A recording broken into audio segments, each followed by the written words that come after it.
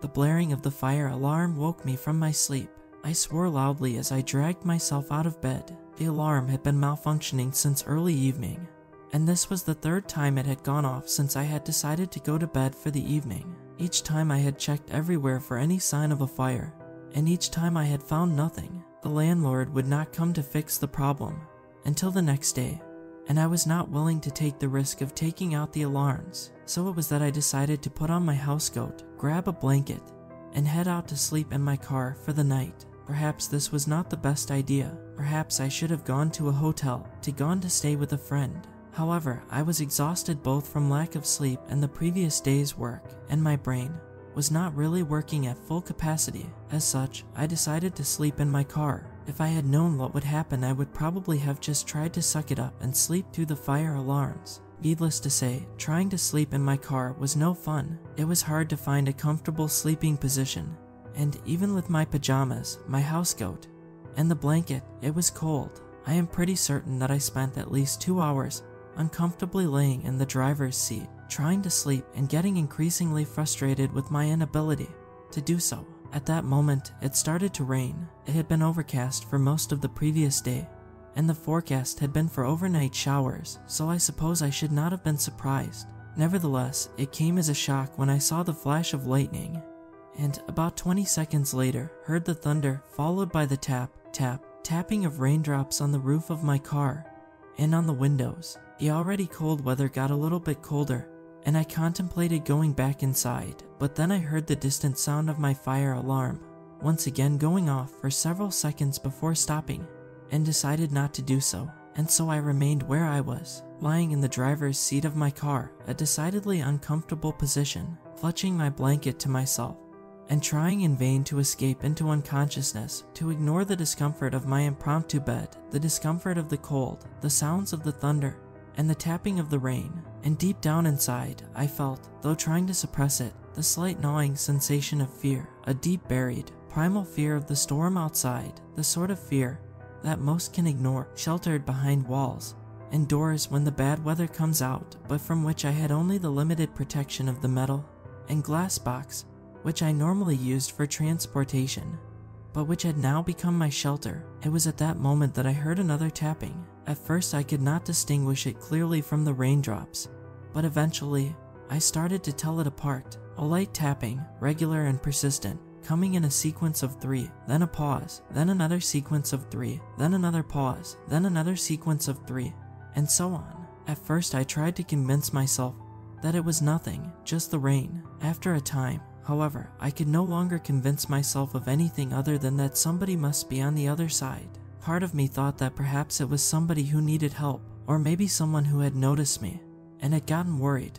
I thought for a moment that perhaps I should look and see if one of these things was the case. However, the other voice in my head, the frightened one, was stronger and overruled in my thoughts. I wondered if perhaps it was a burglar or someone on drugs who might attack me, and deep down inside, I feared something else. The persistence, the fact that there had been no interruption to the regularity of the tapping, the fact that nobody had called out my name, possibly something else, all made me wonder what could be on the other side of the glass. While the rational part of my mind told me that it was just a person, or, more likely, a tree branch being blown by the wind or some such thing, some part of me, buried deep in my mind, feared the source of the tapping, feared that it might be something far worse than human, and did not dare to look. But I did look. Eventually, the tapping just would not stop, and the worry would just not go away. I do not know how long, it felt like hours, but it was probably not more than 30 minutes, all while the rain kept coming down. The tension kept building and building as the tapping would not let up, and I clutched my blanket to myself like a frightened child. In the end, it was simply too much, and I uncovered my face and stared through the driver's side window. What stared back at me was not human. A face, white as paper, oval-shaped and far wider near the top. The entire top part of the face was dominated by 2 circular, lidless eyes, solid silver glinting in the streetlight save for small black pupils rimmed by red irises. No nose and a wide mouth stretching in a grin from one pointed, bat-like ear to the other, revealing what must have been more than 100 needle teeth.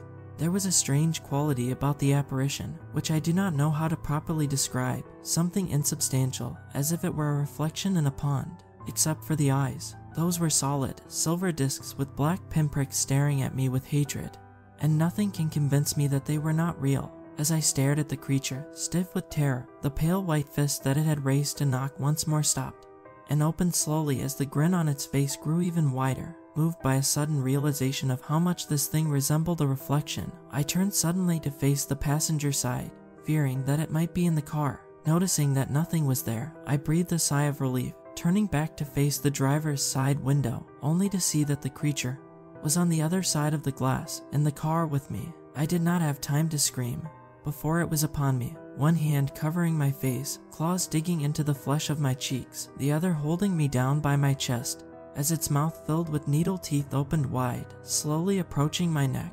I had accepted, in those seconds, that I was about to die, when suddenly the force of the creature's hands bearing down on me seemed less solid, almost as if it were fading somehow. The expression in those terrible eyes, which had been one of sadistic glee, suddenly turned to one of frustrated rage, as the horrifying mouth, which had been slowly approaching my neck, rushed in that direction, as if the creature were desperate to finish what it had started. The needle teeth were barely able to break the skin, however, before they faded along with the rest of the creature. After my attacker had vanished, I looked about, bewildered, wondering how I had suddenly survived this attack. I noticed in that moment that the rain was beginning to die down. Looking out of the window, I even perceived a few stars. I was not able to register anything else, however, before I fell into a deep, dreamless sleep. The sound of tapping on my driver's side window caused me to wake, screaming, only to realize that it was my neighbor wondering if I was all right, and why I was sleeping in my car. Tired from my poor night's sleep but relieved that this had apparently all been a dream, I lowered the window and explained to him the situation with my fire alarm. I was about to exit my vehicle and return indoors to get myself ready for work when my neighbor asked, "What happened to your face and neck? Did someone attack you?" I felt my spirits sink as I asked, "What do you mean? You've got scratch marks on your face and neck," he answered. Looking into the rear view mirror, I noted with growing horror the puncture marks and scratches breaking the skin where the creature's claws had cut into my cheeks as it held a hand over my face, and where its teeth had broken the skin on my neck. The proof that what had happened last night had not been a dream, that it had all been real. Struggling to come up with an answer, I simply mumbled something about having been fallen, and scratched my face before returning indoors and calling in sick from work.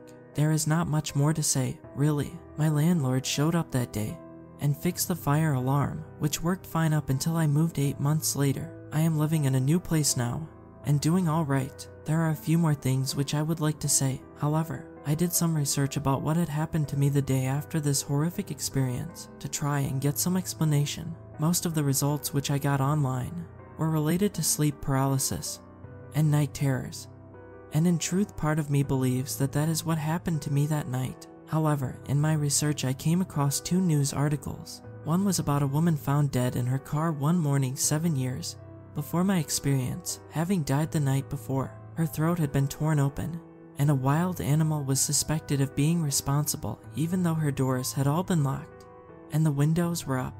The front driver's side window was shattered, though police investigation suggested that it had been broken from the inside.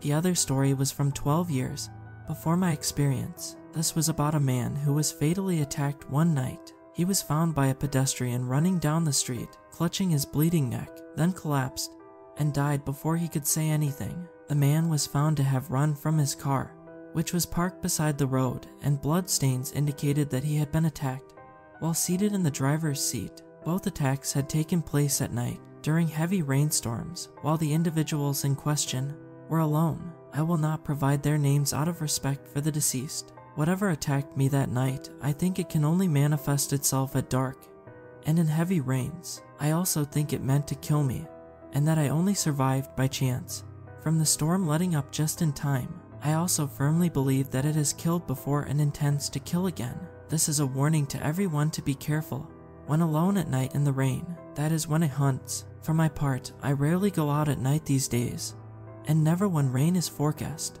I especially avoid driving. I furthermore have always shut my blinds when it has gotten dark or overcast ever since that night, and when it rains, and I hear the tapping of raindrops on my windows. I never look in their direction, especially when I hear a certain regular tapping that does not quite sound like rain.